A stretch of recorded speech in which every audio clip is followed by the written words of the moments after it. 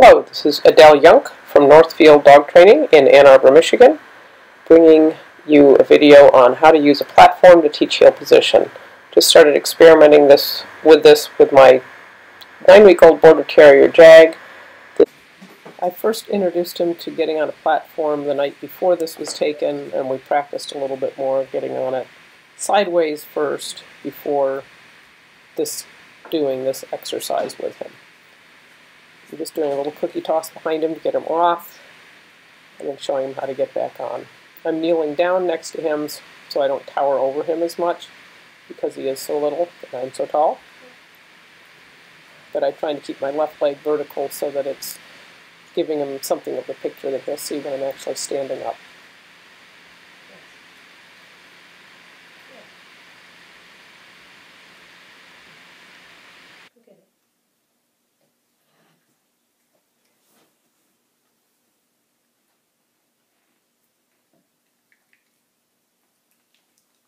Ready.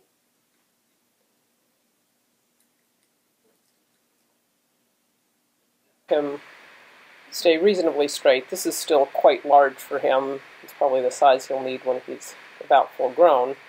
But I like to start with a platform that's plenty big enough so that it's easy for them to get up and learn to sit on it without it being something that they fall off frequently. But he literally just learned to sit on it earlier this morning that this was taken. That's why he's not very good at it yet.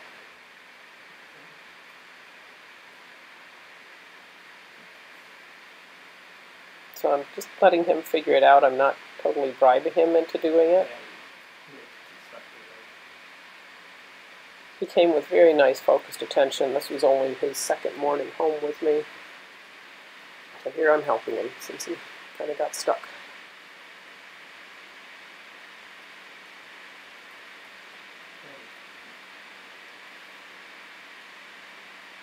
When I'm throwing the cookies with a puppy this age, I do throw them fairly slowly so that they can track my hand and chase them. As they get older and better at it, I throw them a little farther. One of the nice things about videoing with the iPad is I can look forward and kind of use it like a mirror. I'm finishing up here this session with just a little bit of heel position attention.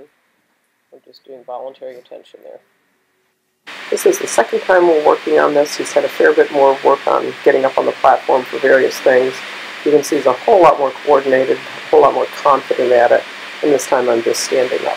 He seems to be coping just fine with it.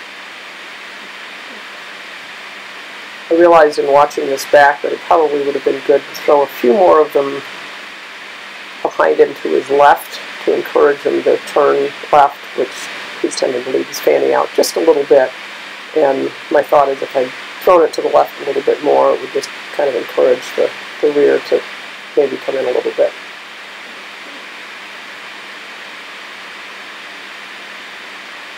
And I'm wearing no shoes because he's discovered how to untie them and chew on my shoelaces.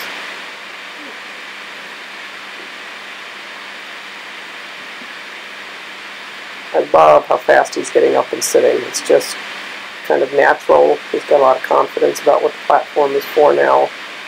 Although we're also working on stacking on it, but I'm kneeling down and have him perpendicular in front of me.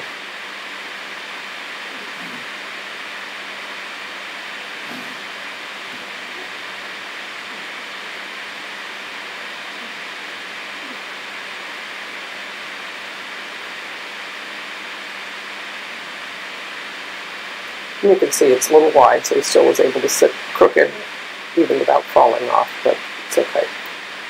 I just like how well he's figuring out just to hop up there and sit.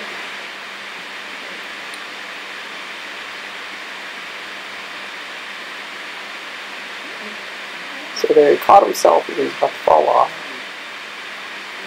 And I'm feeding him with his head out a little bit to kind of encourage that. Get the shoulders out just a little bit more.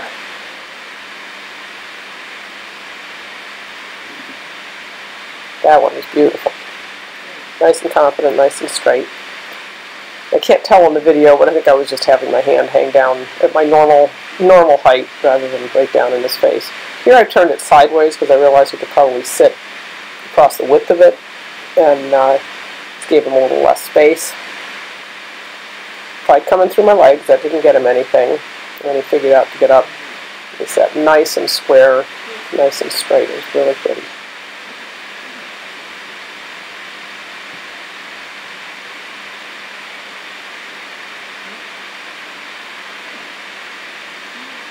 I think sometimes he comes forward and looks forward looking at the iPad, seeing himself in there. Nice session, really pleased with him.